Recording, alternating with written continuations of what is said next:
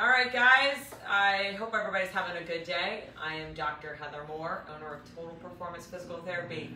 Let's talk about why your head hurts when you read. So we do often hear this as a predecessor to headaches or neck pain, and reading seems to be a culprit.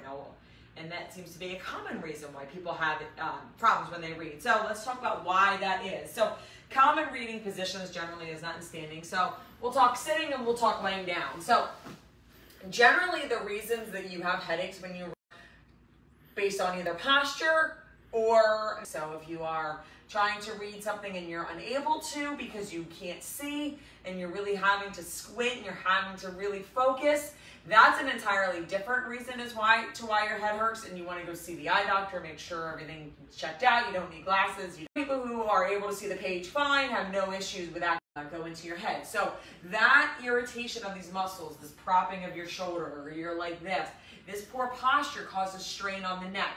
That neck strain can cause a headache to occur. Also, if you're trying to read and you're just furrowed in your brow, or you're very stressed and you're trying to read something and you're more like this in your face, not that you're squinting because you can't see the page, but because you're just not relaxed, that can also cause a headache. So if you're doing a combination of things where you're sitting in a chair, maybe you're slouching and you're like this, and then you're elevating your shoulders, all of these things actually can cause a headache. When you're like this, and if your shoulders are shrugged, you actually are diminishing the blood supply to your head. So that diminished blood supply can also be causing headaches.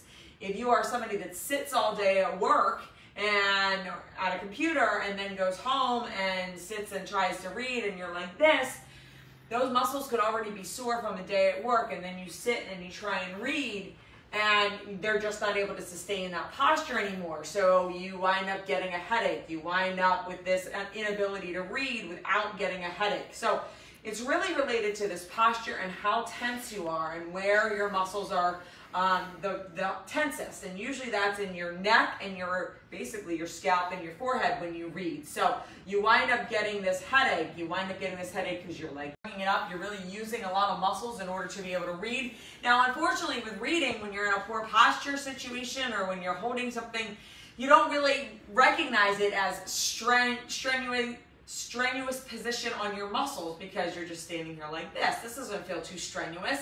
But what you don't recognize is the fact that doing this in improper posture all day is almost harder than doing a strenuous workout. So don't think that just because you don't feel like you're actually, a lot of times you're going to be looking something like this or with your knee up.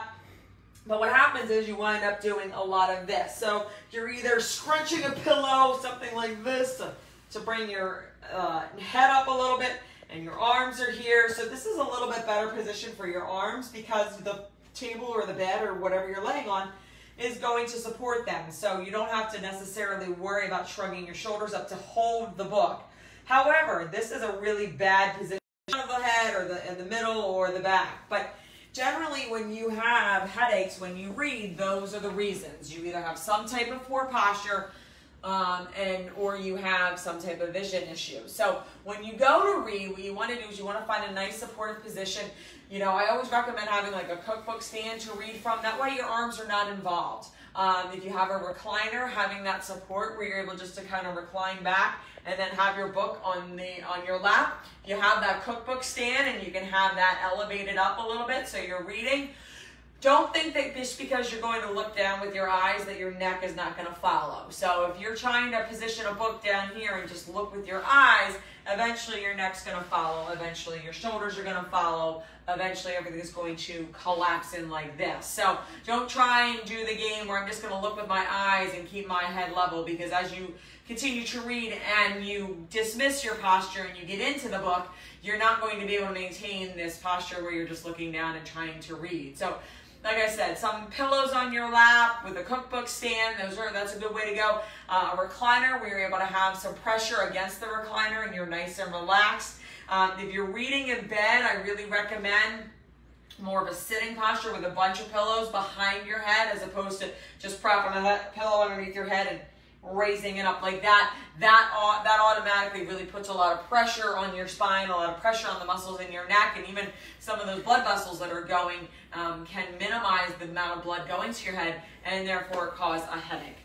If you or someone you know is suffering with headaches and wants a free consultation with a doctor of physical therapy, all you have to do is call our office at 215-997-9898 and we'd be happy to get you in. Thanks and have a good night.